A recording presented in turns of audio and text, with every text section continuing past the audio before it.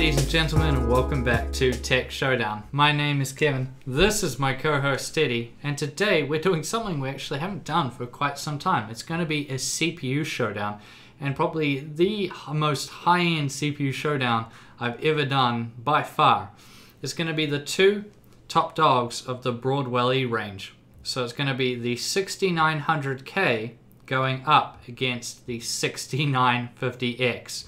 Wow, so two really high-end CPUs. So let's first start out by talking about the differences between these two CPUs. So they're both 14 nanometer Broadwell-E CPUs. The i7-6900K has 8 cores and 16 threads. They both have hyperthreading. The 6950X has 10 cores and 20 threads, so a bit of a difference there.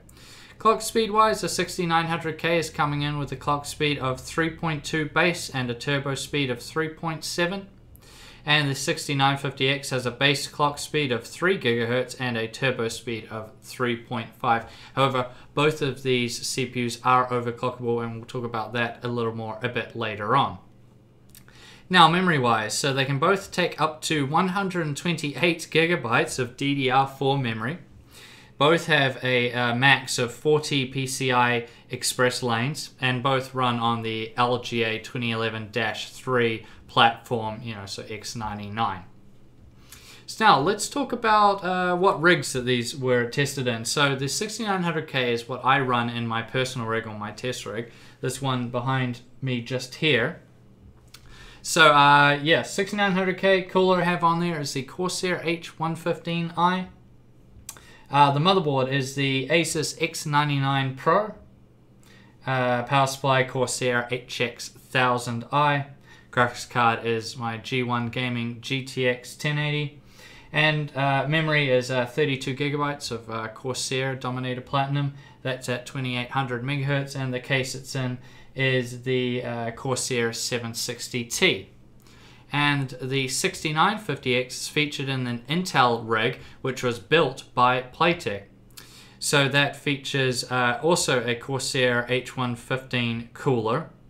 It's in the Corsair 600Q inverse ATX case, which is just absolutely crazy. Everything's upside down. It's very unique, I'll put it that way. They say it's for better airflow, and it's got a very minimalist type style as well. But yeah, definitely an interesting case to build a rig in, that's for sure.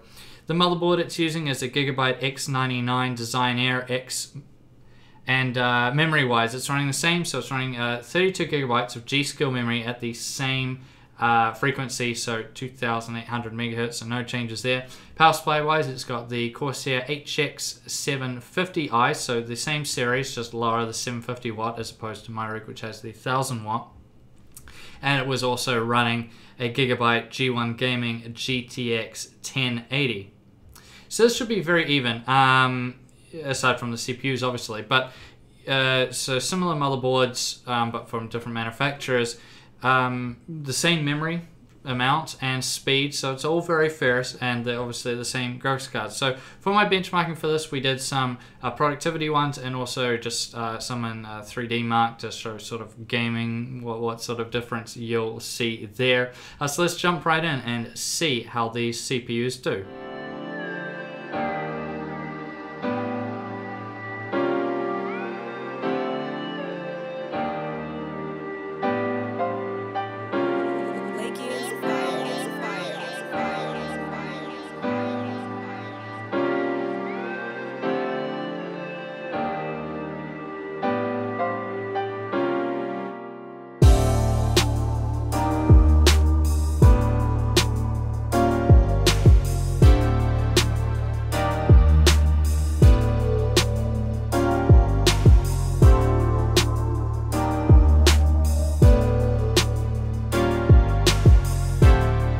We see there in the more productivity orientated ones, especially Cinebench, which shows render times, we see there is actually a pretty hefty difference between the two CPUs there.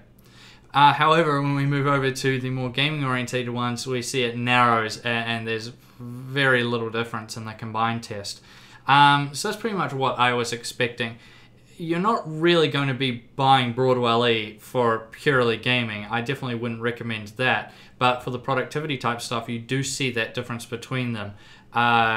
So that's also quite interesting. And that's mainly what people will be buying them for, is for productivity type reasons. Now, as far as the overclocking goes, it's going to depend on the different CPUs as far as how well they will overclock. My 6900K likes to be around 4.2. That's sort of its happy amount. And I just did some quick overclocking with the 6950X, and that liked also about 4.2, but it went up to 4.3. So that's about the roundabout area for both of these CPUs as far as in terms of where they like to sit when they're overclocked, which is very good for a Broadwell-E. You know, these aren't a 6700K or 6600K or something. So, and obviously their base speeds are a lot lower than those gaming CPUs. So I still see that as a pretty good step up, and that should do you really well as far as overclocking goes. Which brings us now to the conclusion, and what do I make of this Showdown?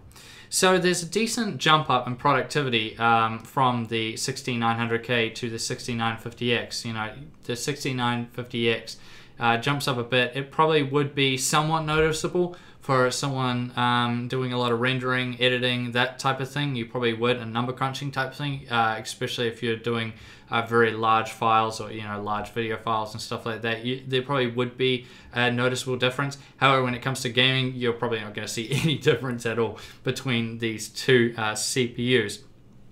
Now, both of them are massively expensive, so they're made for a specific audience. I'll put it that way. These are on the enthusiast platform. I would say if you're just purely gaming, then I would just go with something like a 6600K or a 6700K, unless you've got a very specific reason for why you would need to jump up to these more enthusiast chips. However, if you're someone like me who does sort of about a 50-50 mix of productivity stuff, you know, heavy productivity stuff with me doing the video editing, and gaming on the side as well, then Broadwell-E is absolutely perfect. It's going to get you by very well for your gaming needs, and it's going to be absolutely excellent for your productivity type stuff. I mean, my render times are way down now over what I was running before, because I was just running a gaming rig.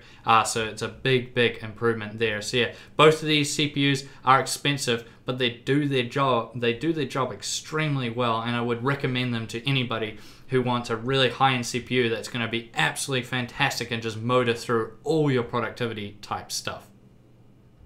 Now, I thank you all for watching this video. Please subscribe to Tech Showdown if you haven't already, and like the video.